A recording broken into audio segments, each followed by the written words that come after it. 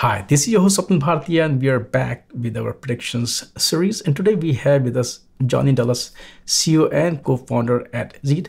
Johnny, it's great to have you on the show. Thank you, Swapnil. It's great to be here. I'm excited to chat today about some of the predictions we see for 2024 in DevOps. Of course, I'm going to ask you to grab your crystal ball and share your predictions. But before that, just quickly tell us, what is Zeet all about? Yeah, happy to. So I'm Johnny Dallas. I'm the co-founder and CEO of Zeet.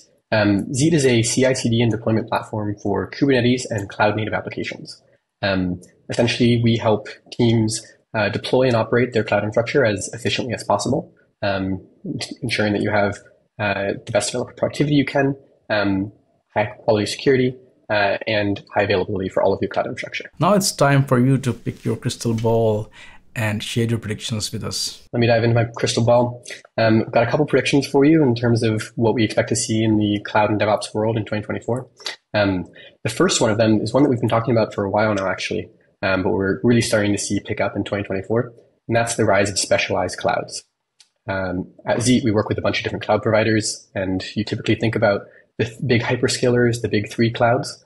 We're seeing more and more cloud providers that are starting up that are specialized on one specific thing, whether it's Linode Akamai's connected cloud specializing on network and security, or GPU-centric clouds like CoreWeave, or even front-end clouds like Vercel and Netlify. We're seeing more and more cloud providers that are doing one thing really, really well, as opposed to trying to be your all-in-one cloud provider. In addition to specialized clouds coming up in 2024, I think the big thing on everyone's mind for 2024 is AI, and how is AI going to disrupt every industry? Really, when we look at AI in DevOps and in cloud infrastructure, we see the fields of MLOps and LLMOps, some of these new industries that are starting to form about how do we do AI at scale? What are the right operations around these new AI paradigms? And we're going to see them get a lot more mature this coming year. We predict that we'll see things like LLMOps and MLOps get to the same level of maturity or approaching the same level of maturity as what we see with DevOps today. There's going to be some very different structures in there. It's very different to run an agent or an LLM than running a typical web service. And so there's going to be a lot of innovation that we have to figure out there. In similar vein, on the AI track, I think one other big change that we're going to see in 2024 is there's going to be a lot more code written by AI. For a long time now, we've had generated code, we've had generators, we've had autocomplete, and we've started to see more and more tools like GitHub Copilot coming out that's making it easier to write code. But in 2024, we think that's really going to hit the stride, and we're going to see the vast majority of code bases really be written by AI as opposed to by humans. One downstream effect of that, as we see, say, 80% or more of code bases being written by AI, is we're going to see bigger code bases. We predict that in 2024, there's going to be a 5 to 10x increase in the average size of a code base. And we're going to need better tools to handle code bases of that size. AI is going to make it easier to write it fast, and it's going to make it easier to analyze it fast and operate on it quickly. So we're going to see bigger code bases, more code written by AI, and we're going to need to see new tools come out that help us manage that more effectively.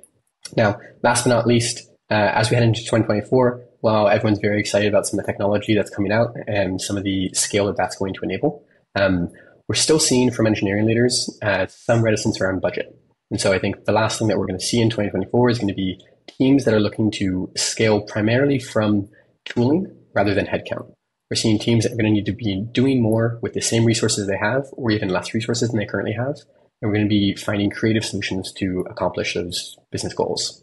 The way that this gets done is software, it's tools, it's these platforms and existing paradigms and existing workflows that can abstract away some of the work that would be manual otherwise. And so we're going to see a lot more investment in dev tooling and teams looking to scale with the existing headcount or smaller headcount, accomplishing more. Now, in light of these predictions, can you also talk about what kind of challenges you see will be there for the market, for the users, for the ecosystem, and even for a company like Zeet to tackle it? So I think two of the big challenges that we're going to see in this coming year, and we're seeing both across our market and in our customers, but we're also looking at ourselves. One is the budget piece that I mentioned a moment ago.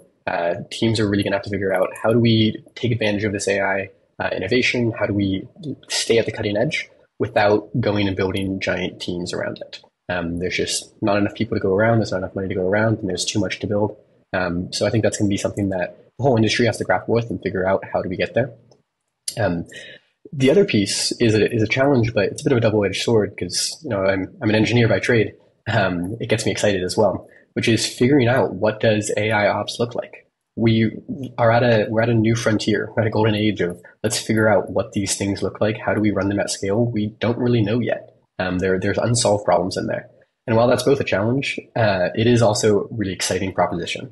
And so I think that's something that we're thinking about a lot on our roadmap is what are the challenges that our customers are going to face there? What can we innovate on? Where can we be creative? Because it's going to take a lot of creativity and innovation this coming year to make this all work. And what is going to be the focus of Zeet, or your focus this year?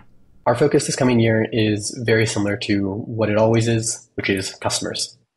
We need to stay as tight as we can, tight at the hip to our customers, make sure that we're solving the most pressing problems for them, making sure that they're informing us what are the real problems at the cutting edge. It's always easy to imagine problems or start working on things that don't actually matter, but especially when these customers are getting tighter on budget, especially when there's more that they're trying to accomplish, and especially when there's these new AI paradigms coming out, we need to make sure that we are as tight as possible to these customers and making sure we're serving every one of their problems as effectively as we can.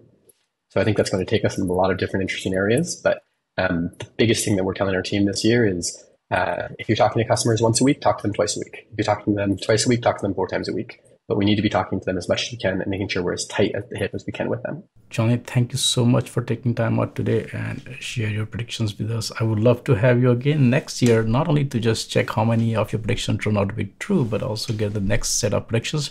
But I really appreciate your time today. Thank you. Awesome. Thanks for having me. It was great to be here, and I look forward to seeing exactly what happens this coming year. Happy to come back on and see what did I make a mistake on? What was I right on? What did I underestimate? Maybe it's going to be 100x size code bases, not 5 to 10x. Let's see.